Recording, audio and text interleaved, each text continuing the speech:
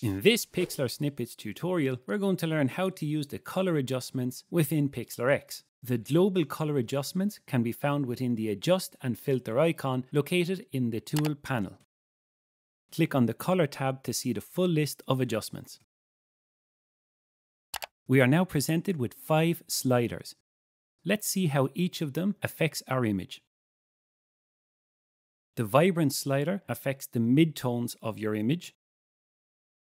If you want to reset any changes you have made in any slider, simply click on the name and Reset will appear.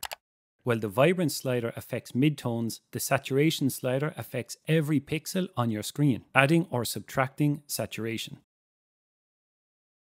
Use the Temperature slider to add warmer or cooler hues to your image.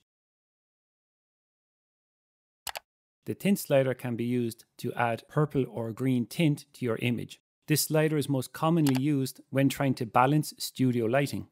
And finally, the Hue slider. The Hue slider will change the color value of every pixel on your screen. Finally, at the bottom of the panel, there is a Compare button. Click and hold here to see the before and after of the adjustments to your image. And now that you know how to use the color adjustments, have fun creating with Pixlr X.